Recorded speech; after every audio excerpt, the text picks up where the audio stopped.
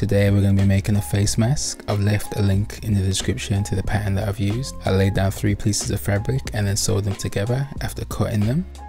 And then once they're all sewed, I'm just going to cut the sides and turn it inside out so you can't see any of the seams or the stitches that I've made while sewing it.